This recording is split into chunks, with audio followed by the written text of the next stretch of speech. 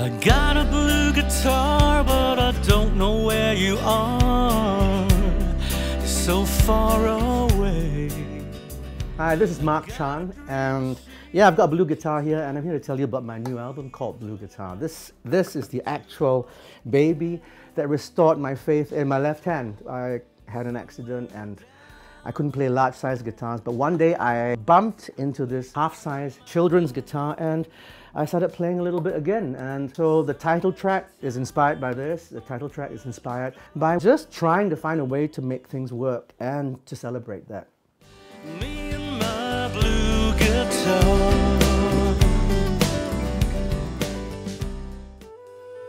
Okay, blue is a great word to sing, so you know. Blue also tells people that you're sad, you're down, but blue is also the color of the sky. It's a song about overcoming, taking your time, but finding a way through tough times.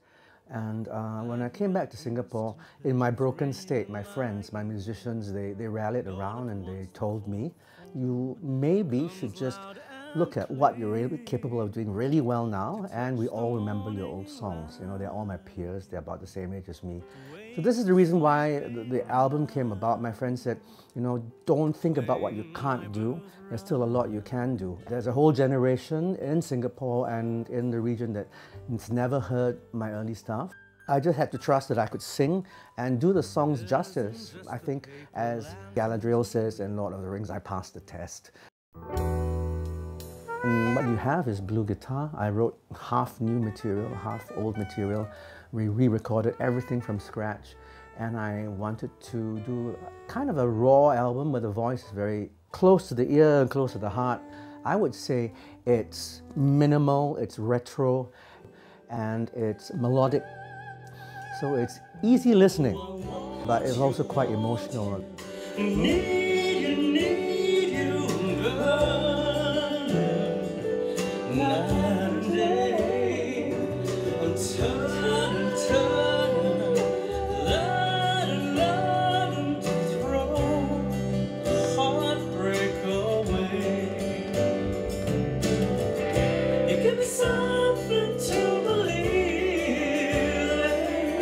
This is the 8th studio album I've made in my life, and it's been the most difficult.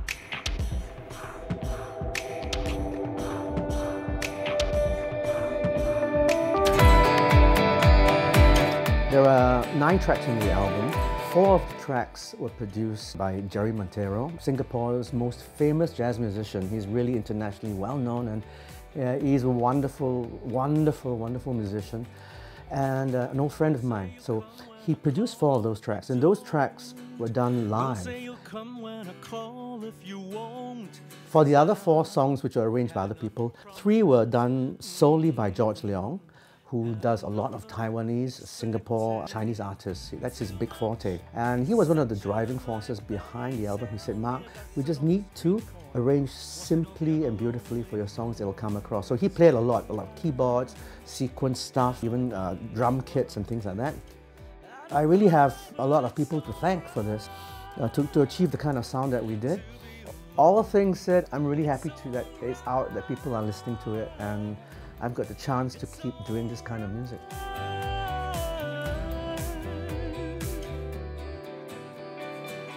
I know I'm not the man you want me to be, and I drip and I draw and I feel and I fall, but I'll come running when you need me, when you call, I'll be there.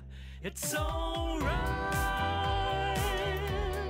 to be alone. It's alright.